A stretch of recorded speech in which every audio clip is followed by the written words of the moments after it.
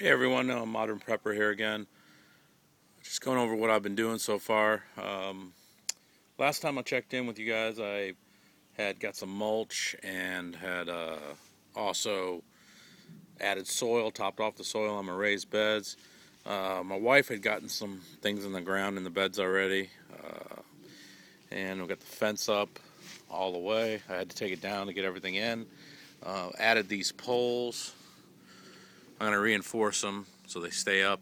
But anyway, those poles are going to have another layer of netting because the ducks, what they do is they fly onto that, they fly onto the roof, and then they fly down in here. And they just gobble everything up in sight. We had too many ducks last year. They're actually not our ducks, they're our neighbor's ducks, and they reproduce. They get underneath my house. As you can see here, it's like a manufactured home, mobile home, what have you.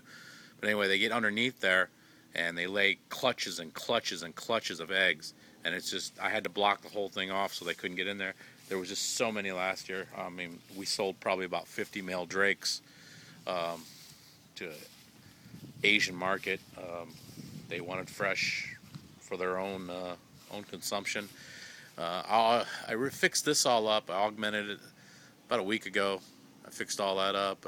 I added height to the door. I also had cracked pipe. I didn't take a picture of it, but I had a cracked pipe. The PVC broke here, and it broke underneath one of the outlets out there. It froze, I guess. And I added one of these automatic timers. It's a Galcon. It's from Israel, and it waters. I keep the water on, and it waters automatically in the morning, and I have it on at 11 o'clock, just before noon, for the hottest part of the day, to cool down the plants.